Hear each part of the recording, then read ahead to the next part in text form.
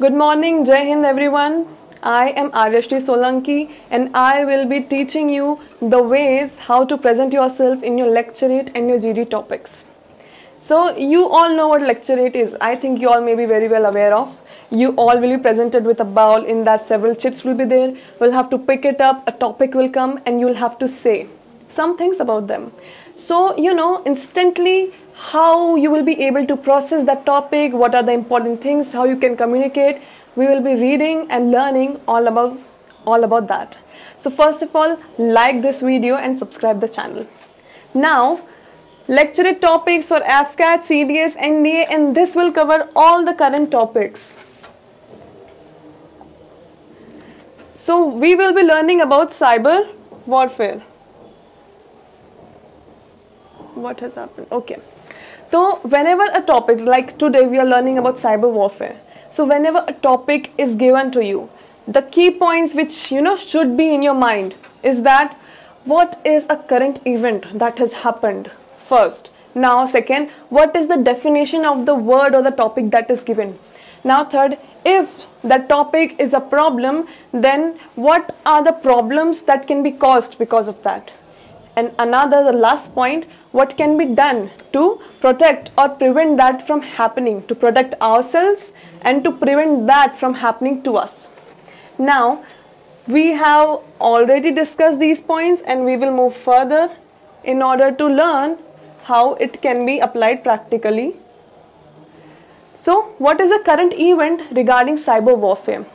On November 23, 2022, what happened was, in AIIMS Delhi, a cyber attack took place. And that cyber attack was believed to damage all the important and crucial data in that institute. It was also believed that some of that data was even stolen. So, the All India Institute of Medical Sciences, AIIMS Delhi, one of the India's top medical institutions, came under a cyber attack on November 23, 2022. Which corrupted all of its servers and resulted in the loss of all of its data according to the information released by Ministry of Health and Family Welfare. Additionally, there may have been data theft. This cyber attack was suspected to have been done by which country? China. And that was pretty easy to guess. If any attack is happening of India, it is most probably China or Pakistan with the help of China. So, now we have done and completed with the current event. Now the second topic, second in line, second point was definition. So what is the definition of cyber warfare? When a nation or a military organization launches a cyber attack against any other nation, that act is known as cyber warfare.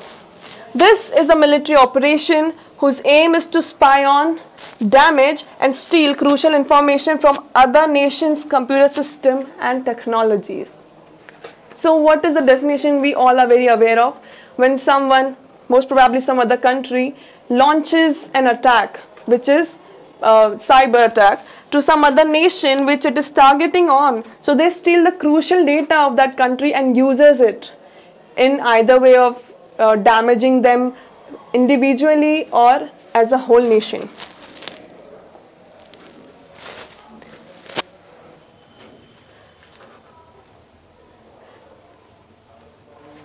ये क्या हो रहा है?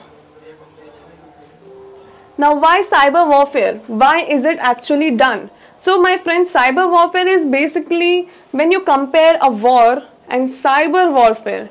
Cyber warfare is more feasible financially. It does not require that much army or strength. It can be done by a group of teams sitting around a table with all the advanced technologies and laptops, and they are very equipped to damage any country or any person's individuality and their data and everything.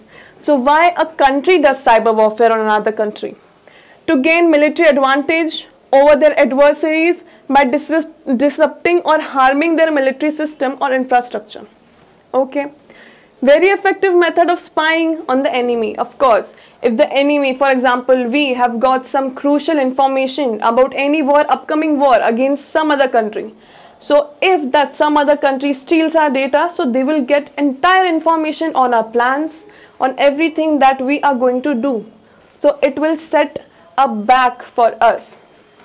Now, the cost of launching a cyber attack is very less as compared to a full-fledged military attack. So that is understandable. Can be conducted from anywhere and without leaving trace behind. Now, with cyber warfare it is very difficult to detect from which country, from which place, who was the exact individual who did it. So, tracing the cyber warfare and its elements is very difficult.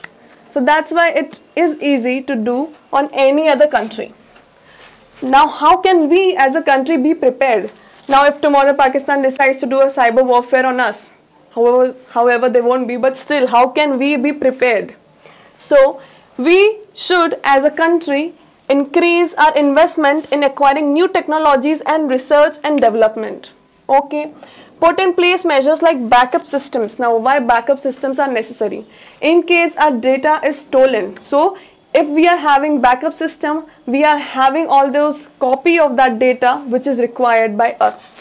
Regular training to their workforce. Now, if the workforce is being trained, they're up to date. They are being trained by all the latest equipments and technologies and everything. It will be very difficult to hack or steal anything from us. Countries should collaborate with each other to share technologies. Now, if we all have a common enemy, as per se China, so if China is, setting an attack on USA, UK, India, per se just an example. So what we all three as a country can do, we can make a team together, we can give each other as a lesson on technologies. If a person knows, if a country knows, for example, X thing, we knows Y. So we can cluster that X and Y knowledge and we can use it as a team together against that attacking country. So that's all for today, my friends. Thank you. Now from tomorrow we will be going on to another lecture topic. Thank you for joining.